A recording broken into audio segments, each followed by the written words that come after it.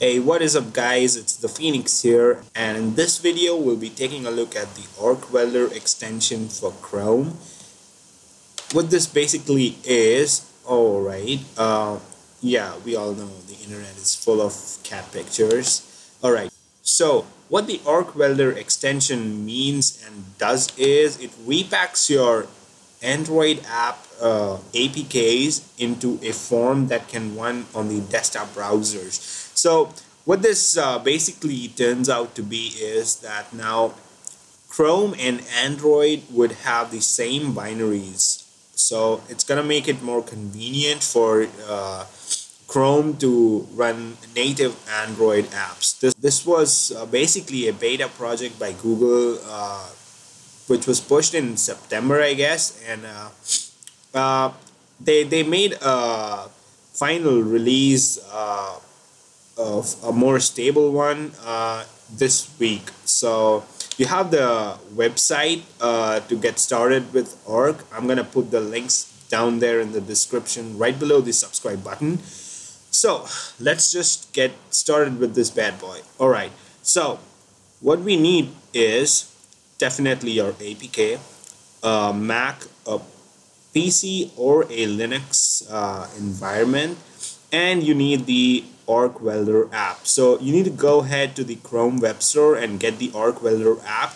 I've already downloaded it, and it says it's 11.83 MB here, but it's gonna take around about 100 or so megabytes. It's the first installation is a little heavy, so don't freak out. Alright, so after you've installed this extension, you just gotta go ahead and launch the app. Alright, and there it says ARC Welder needs to write files to a directory on your file system. Please choose a directory. Let's do that. Let's name it ARC apps. Alright, and now we need to go ahead and add our APKs. I'm just gonna go ahead and minimize these, and I'm sorry if my desktop's a mess, can't help it. Alright, this looks good. Alright, so just click on this button and go ahead and load up your APK. I'm just gonna go ahead and look for Instagram. Alright, shouldn't take that long. Alright, you see it says the orientation has been set to landscape. I don't know why. Form factor, this should be phone. I've never seen Instagram on a tablet. There we go. Instagram just loaded, and let's just hope it runs. Alright, so it is running. So I'm just gonna go ahead and log into my account, and boom. Wow, this does work, and wow, the scroll is really good. Alright, the actions work. Can I comment? Yeah, it seems I can. Nice, bro. So Google did a good job. Alright, so let's just go ahead and load up some other app. But before you do that, there's a slight glitch. And that is, you can just test one app on to ARC at a time. So in order to test another, you just have to uninstall the one that you just tried out. So in order to, let's say, test Angry Birds right now, I'm gonna have to uninstall Instagram. So Angry Birds, and real for sure. And this would tell me to uninstall the Instagram app, but I'm gonna go ahead and tell you how to run multiple apps in just about a minute. It should start now, and this is pretty cool. Amazing.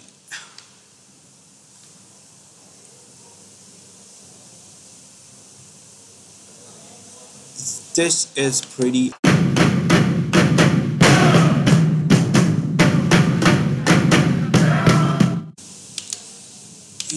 And can we play? All right, let's just. Dude, the frame rate is awesome. How can this be possible? Anyways, nailed it. Alright, so that was how to test your app onto ARC. But what if you want to test out multiple apps at the same time? So I'm going to tell you how to do that. Go back, go ahead and add your APK. Let's say Vine, open it. Okay, and click on download zip. Alright, save it onto a suitable folder. I'm gonna go ahead and put it in my Android Studios project. Now go to that folder, extract that zip file. Cool. And go to Chrome, click on settings, then hit onto extensions, hit on load unpacked extensions, go to the folder where you've extracted it. That's my Android Studio project. Click that folder, hit OK, and there you go. You've got Wine here, and I'm gonna go ahead and install Twitter, and we'll follow the same process. Download zip and click on the Android Studios project and hit save, and we can close ARC. We can go ahead and first have that folder extracted and go to Chrome, load unpacked extensions, Android Studio projects, Twitter, and boom. Alright, so now you can go ahead and hit on your Chrome launcher and run those apps right from there. So let's launch Twitter and Vine from the Chrome launcher side by side.